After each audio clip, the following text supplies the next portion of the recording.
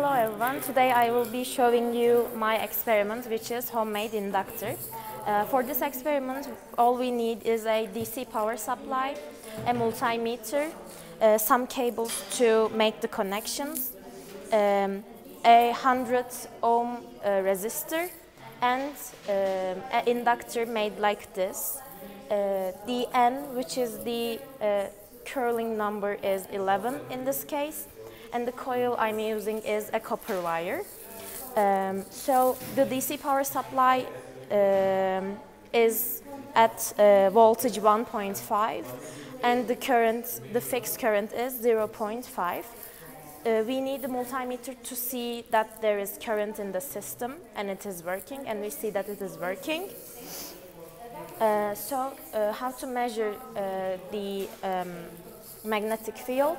We use a Gauss meter app, and when we get this close to our bobbin, which is made with copper wire, we see that the value changes. It fluctuates, but we make multiple trials to decrease the error of our experiment.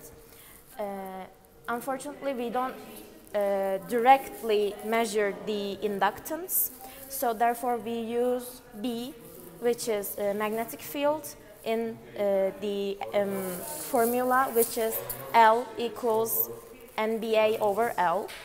L is fixed in all of our trials, which is 9 centimeters, and we repeat this setup for 3 more cylinders with different radii, and all of them would also be repeated with an aluminum coil.